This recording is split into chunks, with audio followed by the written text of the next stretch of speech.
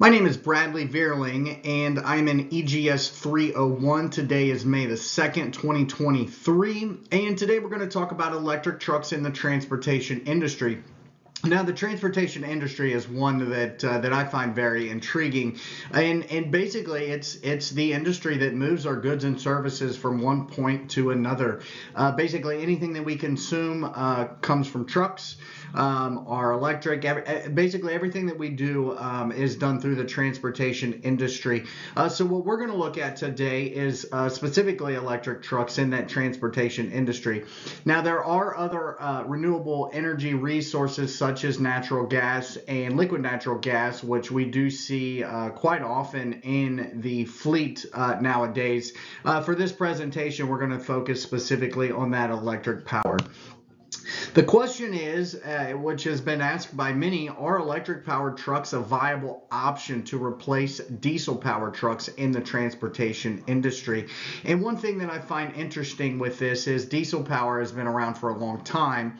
And although diesel-powered trucks account for 4% of the fleet emission across the United States or the globe, actually, when we look at the pollutants, it accounts for 60%. So 4% trucks on the road, 60% of the pollutants come from those trucks. So the topics that we're going to discuss in this presentation, we're going to talk about the trucks themselves, the hauling capacity, the battery life, charging stations, and then we're going to look at the viability, whether it's a good option for businesses, and then we'll conclude with the analysis. So let's look at electric trucks. Well, electric trucks basically are just that. They are electric powered vehicles that are going to move our goods and services. One of the benefits rather is that there's little to no emissions from operation. They're much cheaper to operate. Electric's a lot cheaper than diesel fuel, and these electric trucks are going to continuously meet the changing government regulations. We just seen that California just implemented a no diesel sale ban in California for the year of 2036. So this industry is going to have another option for moving those goods and services. Another benefit is that it's going to combat the climate change and the global warming. They're safer to operate with the most up-to-date technology, and they have a longer asset retention. Some of the downfalls to these electric trucks is there's not many charging locations. You can't drive up 75 and pull off and charge your big rig. Material cost has increased, which has caused a shortage in production. Therefore, when there's a shortage, we obviously know that the price goes up, so there's a higher initial cost. And then there's the uncertainty of the hauling capacity. While these trucks are rated to pull 80,000 pounds, we've yet to see that. Where we get that with that hauling capacity, that's where that uncertainty kind of falls in. And they have a lower range than most diesel-powered trucks. Most electric motors right now are ranging from 300 to 500 miles. We know that diesel motors can obviously travel a lot longer than that. They have dual tanks, but you can only carry so much battery capacity. Some additional information on charging stations.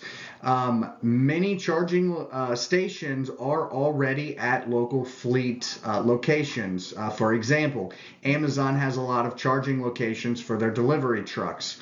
Currently, there are very few charging stations along the interstate highways, so there's really no area for trucks to pull off and charge their vehicles. However, cargo ports, where a lot of our goods and services are coming from, they are implementing those charging locations for trucks. When we look at charging time, 70% charge typically takes about 30 minutes on an extremely fast charger, which they call superchargers. Full charging time Varies depending on the battery capacity, but most can be done within an hour. This is a good option for truck drivers because typically you're required to take a 30-minute mandatory lunch break, which could get you a 70% charge while you're eating your lunch. And some other information, sources have shown that it will impact local power grids tremendously in the charging of the transportation fleet. What that means is that it's going to take a lot of energy to charge those trucks, so some power grids may not be able to handle that.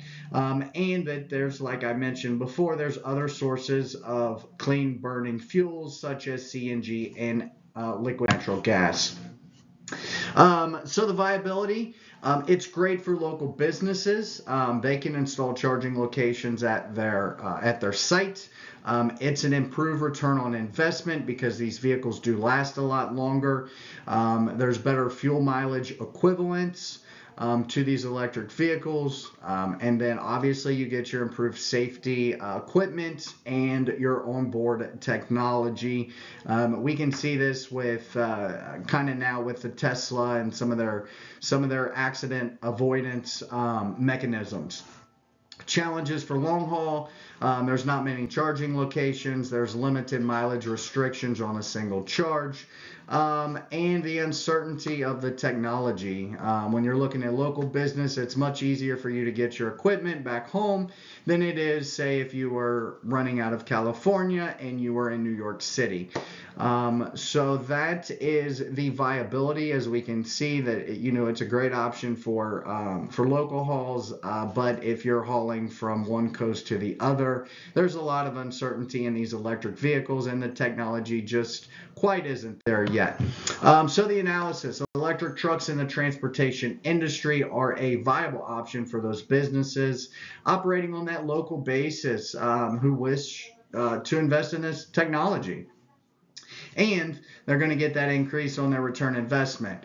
When we look at that long haul, maybe not quite so much. So that complex problem that we had, are electric trucks a viable option in the transportation industry? And although the question is kind of double-sided depending on which side you are, we would like to say that yes, it is, especially for the local haul businesses that return home every day. I want to thank you guys for listening to my presentation. Once again, my name is Bradley Vierling. This is EGS 301. If you have any questions, just make sure to leave me a comment or shoot me an email. Thank you very much for your time.